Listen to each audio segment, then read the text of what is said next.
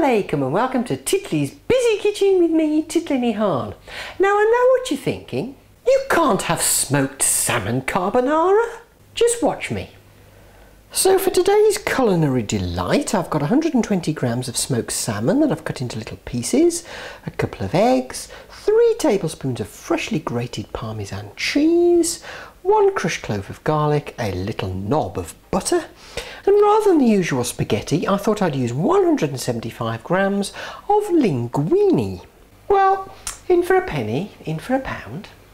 Melt your knob in a little pan, add the garlic and just cook gently for a minute.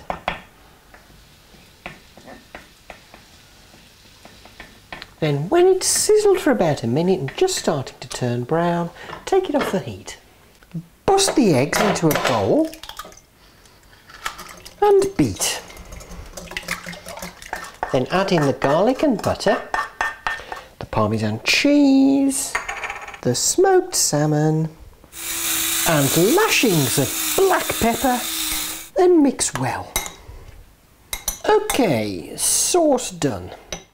Bring a large pan of water to the boil and add in 2 teaspoons of salt. Then lob in the pasta.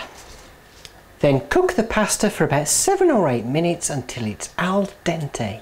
Al who? Al dente. Once al dente arrives, drain the pasta. Pop it straight back in the hot pan. Add on the sauce and toss.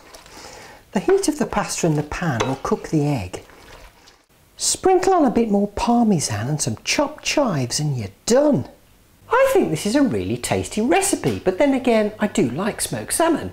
Not that I can afford to buy it very often, but this happened to be on special offer at half price and I thought, I'll buy some of that and then work out what I'm going to do with it. And then I thought, what am I going to do with it? I thought, I know, I'll make a pasta dish with it. And then I thought, what can I use it for? Maybe a carbonara sauce. Carbonara sauce, that's a brilliant idea.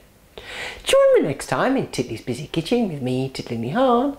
Until next time, Khuda Hafiz.